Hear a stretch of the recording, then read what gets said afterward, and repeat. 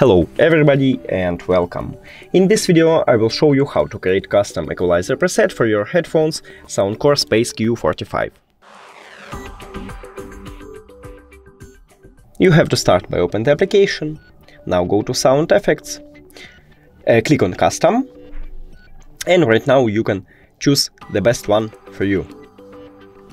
If you don't like it, you can click on the reset icon, then yes, and it will be by default. Also, you can create one more, call it something like test, then done, and choose the best one for you here.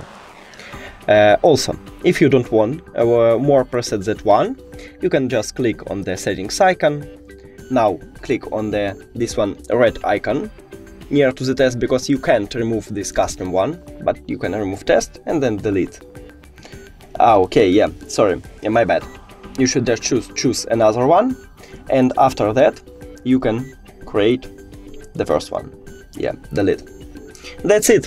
Thank you for watching this video. If you found it helpful, please consider subscribing to the channel and leave the like on the video. It's really important to us. See you later.